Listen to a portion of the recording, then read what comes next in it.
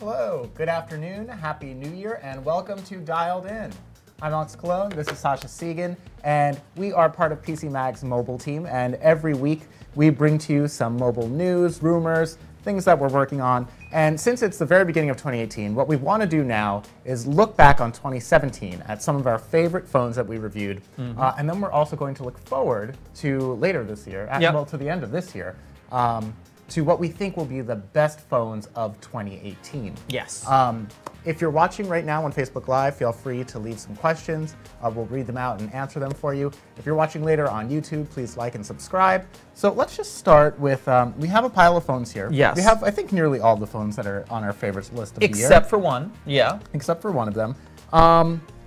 Let's just run down. I mean, I would say, we didn't necessarily pick an overall top phone above them all. But as far as Android phones go, I'm going to say that the Galaxy S8 is probably our top pick of the year. Yeah, and I would say even more than, here's the Galaxy S8. This is, Galaxy S8 is my phone. This is the phone that I use on a day-to-day basis. This is my Galaxy S8. You can see my widgets and stuff on it. That is because even more than the Galaxy Note 8, which is here, the Note 8 is a more powerful phone. But the S8's combination of size, price, and performance, I think, make it kind of perfect.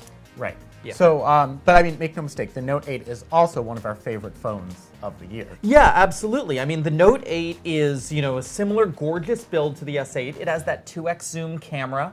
It has the pen.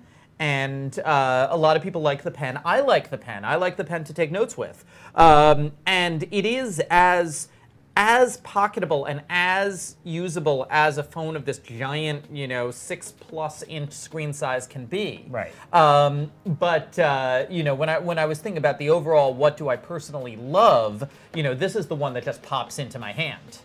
So what's interesting to me here is that we have two very similar Samsung phones that are in our favorites of the year.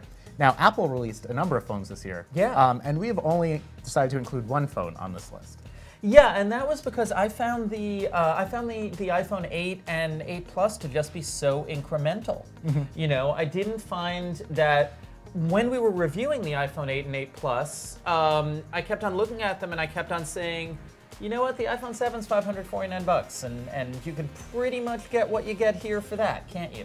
Right, so those two phones didn't make our list, but what did is the brand new iPhone 10.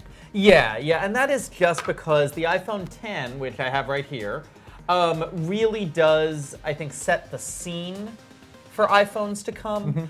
There's a lot of features in this thing that feel kind of half-baked, but they are the future, and that is the Face ID, which we've, of course, been seeing a lot of problems with, but it's the first real large-scale use for an AR camera on a phone that we've seen. You know, Google Tango kind of appeared and failed. Right. You know, the build is gorgeous. The cameras are great. The A11 processor, once again, like the iPhone 10, has a use for the A11 processor in that face recognition that you don't necessarily see as much on the iPhone 8 and 8 Plus. So, someone who's buying a new iPhone this year, should they buy the iPhone 10, or, I mean, should they go for the 7? I mean, they should go either 10 or 7, and the thing is, there's a like $400 gap between these phones, and it really depends on what budget class you're in, because if you go for the 7, if you save your money, then you're saving your money for the iPhone 11. Right. And it is, I feel like a lot of the kinks in the new features on the iPhone 10 are going to get worked out on the 11. So another trend that we saw this year that I like is, what you'll notice is the 4 phones that we were just talking about all hover closer to $1,000 than they do to $500 even. Same thing with this one, yeah. But one of our favorite phones of the year was a very affordable phone. And that's the one which we don't have right here because we had to return it a while ago because it was from earlier this year. Right. And that's the Moto E4. Right. And I just love how Motorola has just been slamming it home over and over again in terms of affordable quality. You know, if they have one flaw, it may be that they have too many affordable quality phones. It gets a little confusing. is they have the E4 and the E4 Plus and the G5 and the G5S and the G5S Plus, and it gets a little confusing in terms of the nomenclature. Even nomenclature aside, it makes it hard for us when we're scoring these phones. When you have phones that are relatively close in price and features, it makes it difficult to decide which one is the best. Yeah, I mean, the reason I went for the E4 on this list, which is the lowest end of the bunch, is just that it's delivering so much value for under $100 in many cases. And so there's a lot of people out there, even in America, who are saying, I need a functional smartphone, but I really don't have more than $100. Right. And Motorola is doing that without, they're doing that without the sort of spyware controversies we saw with Blue. They're doing that without being some like weird brand name with no support. They're doing that with a clean Android build. It is so nice, the clean Motorola Android build. Of course, if you buy the Amazon Prime versions, you're going to get the Amazon ads on it. Right. But aside from that, yeah, they are pretty bloat-free. Yeah. So it looks like we have a question. Do you feel that 2017 saw a lot better phone releases than previous years? Was this a big year for phones is a question. And I'm thinking back through history now. I think it was a more exciting year than 2016. Yeah, more exciting year than 2016, but not more exciting than I would say what was it? It was not more exciting than the iPhone 6 year. The iPhone 6 was a huge deal when they sized up the iPhone. Right. Certainly not, not more exciting than, I don't know, the Galaxy S3 year, which was like the first Galaxy that was like, whoa, Samsung's a thing. The smartphone market, I feel like in general, is in a relatively stable place right now. It's relatively mature. We're going to see some radical new things happening as we get to more of this kind of AR world and as we get to more, as 5G launches in 2019. But I think we're in a less radical moment. Right. So let's get back to a couple of the other phones on the table. Another one of the higher-priced Android phones that we have here is the LG V30 Plus, which you just finished reviewing. Which I just finished reviewing, and I put this on here because it really shows it's a less celebrated phone. But it has a lot of unusual good things going for it that not a lot of other people are doing. For instance, it really focuses on audio quality. Right. And I'm not an audiophile, okay? The whole quad DAC thing doesn't really speak to me personally. But audiophiles love this phone, and it's something special that it's doing.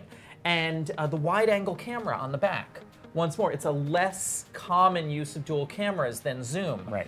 But my wife, for instance, has a G6, the smaller LG phone. She loves that wide-angle camera, especially for things like family selfies. And so it's the V30 Plus shows a lot. It's one of only 2 phones that can hit the maximum speeds on Sprint. And you took that out. You saw some pretty crazy speeds. Holy moly! Yeah. I went around Manhattan and I was seeing like 130 megabits on Sprint, which you don't expect on Sprint. You think Sprint is slow, and then you get this phone specifically, and you're like, whoa! We've opened up like the HOV lane on the highway for this thing. So I really like how. I really like and I really want to encourage how LG is doing things differently.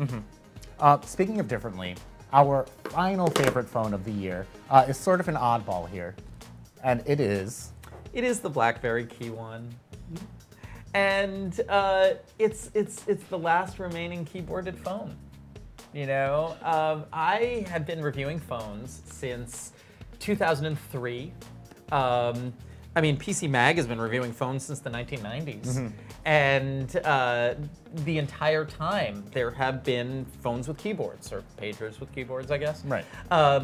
And there are people who love their physical keyboard. There's people who can do things on their physical keyboard that they couldn't do on a touchscreen, whether it be, typing with your eyes closed, typing while not looking, real one-handed usage like this. And it's just so nice to see, finally, the physical keyboard in the physical keyboard form factor in a modern Android phone that doesn't have a lot of compromises. And it's not, it's not a super high-end phone. It's not the fastest thing out there. But for people who want that keyboard, that niche, it really hit the spot. Right.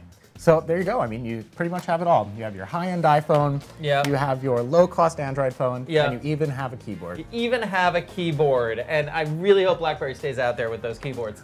So before we get into our predictions for 2018, let's take another question. That was going to be the question. What do you think 2018 has in store? Ah, perfect timing. Yeah. Okay, so let's just go with it. I mean, Yeah. we're working on rumors here. So. Yeah. So some phones I'm really looking forward to in 2018. The first one has already been announced. We are almost certainly going to see it in its final form at CES. It's the Huawei Mate 10 Pro for AT&T. And this is a big deal because Huawei is such a big deal in the rest of the world, and they have not been able to break into the US. The Mate 10 Pro uses a Category 18 modem. It is the fastest LTE device potentially in the world. But when we tested the international Mate 10 Pro here in the US, it was stuck in the slow lane because it wasn't tuned for our networks. Right. Okay, it uses a Huawei processor that looks really good. We don't have a lot of phones in the US using Huawei processors. So, and I think we're going to see at CES this phone announced for AT&T, and if so, this is a potential new major player at every level. As an OEM, as a chip maker, as a modem maker, they could really upset Samsung and LG and Alcatel in our market.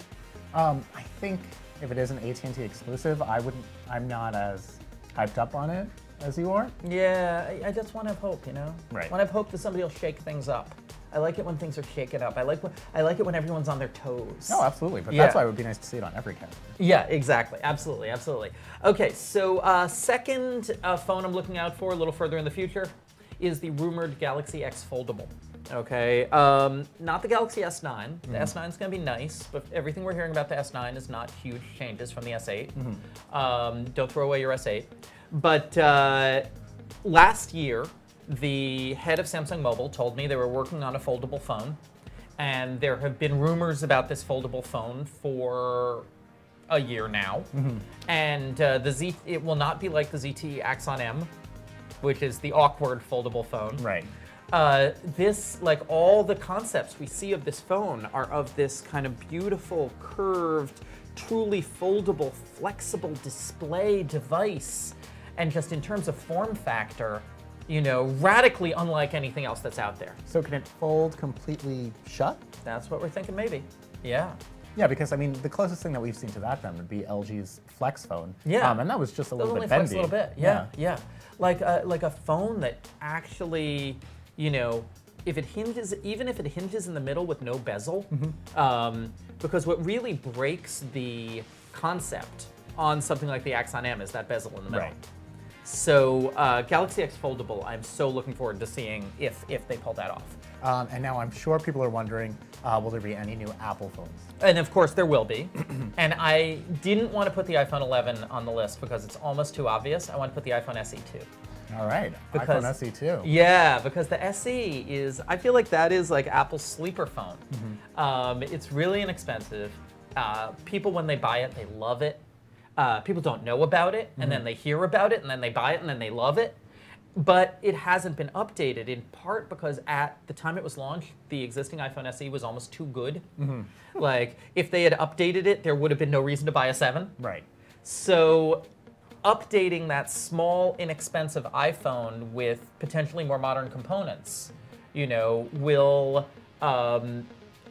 yeah, sure, Apple's going to do something really cool and fancy at the iPhone 11 for $1,000, but as you've been getting the picture, I like affordable phones, and that $400 iPhone with modern, up-to-date components, I think will just like fly off the shelves. And now, do you think it will retain the same form factor? I hope so. I love the tiny iPhone. I think there's a lot of people out there, once more, it's a niche, Right. Who like the tiny iPhone.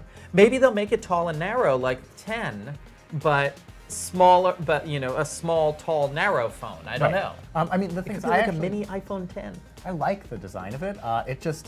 It looks out of place in Apple's lineup. It does look out of time a little bit. Yeah. Yeah. So maybe they'll make it like a mini iPhone 10. You know, wouldn't that be cool? And so we also have Motorola in the mix. Yeah, in that, as we were saying earlier, Motorola is just hitting home run after home run with their mid-range phones. And I think the G6, this year's G phone, is going to be amazing. I think it's going to, for instance, it's definitely going to have dual cameras. It's going to bring dual cameras down to, I mean, there are other dual camera phones at $200. I'm the Honor 7X and all that. So there are dual camera phones at $200, but it's going to do clean Android on all the carriers with a good dual camera interpretation. Probably a Snapdragon 630. Like, it's kind of, when I think Moto G6, I think not necessarily radical, but like making all the smart decisions. So all these things we will probably be seeing in the next few weeks, months, basically over the course of the year. But the biggest news will be starting next week at CES. Yes. Yeah. So CES, we're definitely going to see some new phones. So what are some of the things that you think will be coming out of CES? We already mentioned that we'll probably see the Mate 10 Pro for AT&T announced. Yeah. So we're not going to see the S9. We're not going to see the G7. Okay, those are the two big ones that everyone's waiting for. They have to happen in the first quarter of this year. Right. We're not going to see them. I'm thinking there's going to be a really brief Samsung S9 teaser. And the S9 will be announced at Mobile World Congress.